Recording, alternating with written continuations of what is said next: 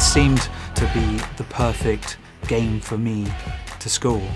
I think the whole remix idea allows us to hear what other people take from that music. It's, you know, one of the games with like some of the best music out of any video game made. I heard Ascendancy. It was just dark and gritty, and I knew straight away I wanted to remix one of the tracks with lots of strings. It was like a violin section. It was beautiful. We added some dubstep flares, some electro flares. You hear some hip-hop drums. I took the drum and cut it up, completely mangled it.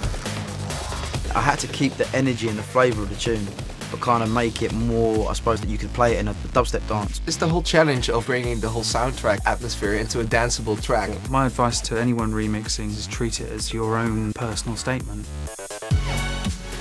This is it right here. You have the stems to work with. I want to hear a remix that's different. Please enter the competition. Download every stem. Just go out and do something cool. I mean, it's Halo. Do your thing and don't be frightened to push things forward.